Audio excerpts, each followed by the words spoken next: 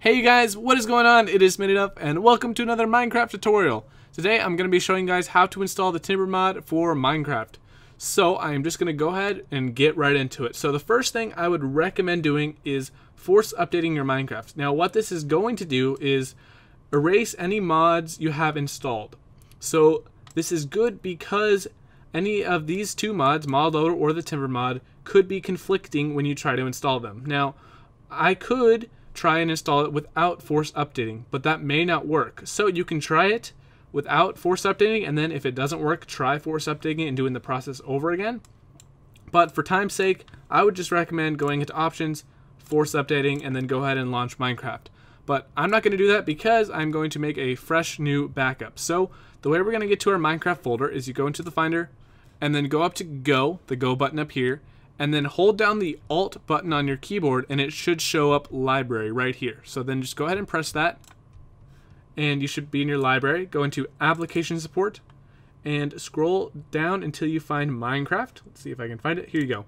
So before we start, I would recommend backing this up. So to back it up, you just go copy, paste. So if anything goes wrong and your Minecraft will not launch for some reason, you can just drag this back in and replace it and your Minecraft will be working just like you had no mods installed before. Alright, so once you have the backup done, you can go ahead and open up your Minecraft folder and then go into bin, and you should see minecraft.jar. This is the file where we're going to add all of these zip files to. So we're going to need to unzip these so we can actually find the folders inside of them. So just double click on them and you should get the actual files. So we're just going to go ahead and delete the zip files. We don't need them anymore. We just want the folders. So in the Timber folder, there is a README, which is just the instructions on how to do it. So we don't need that because I'm showing you right now. And you should find a Modloader folder with all of the class files. So right now we're in our bin folder in the Minecraft folder. All you're going to need to do is go ahead and go to your minecraft.jar, press enter to rename it, and then go to minecraft.jar.zip. And then press enter, and then use .zip. So now when you double click this, it's going to create a minecraft.jar, but it's still in the folder format.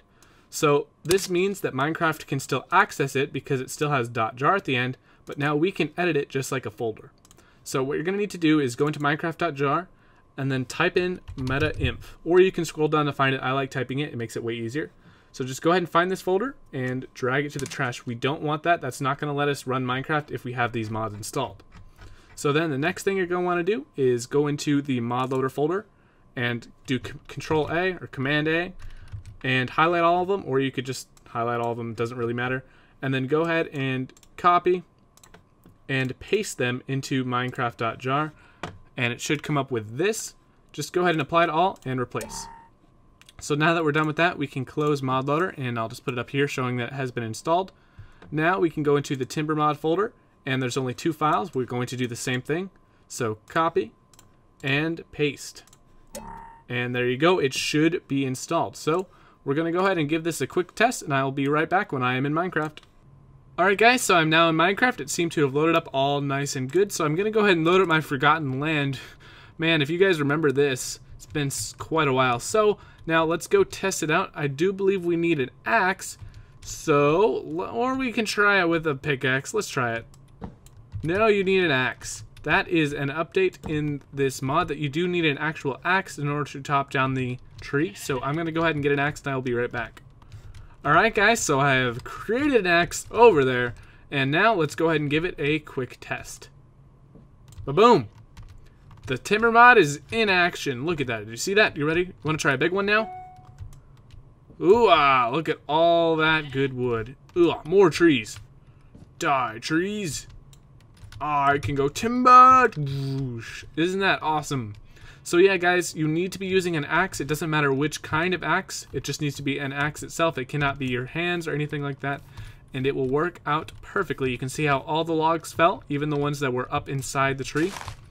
So I hope I helped you out with this installation tutorial, and I will see you guys in the next video. Peace out.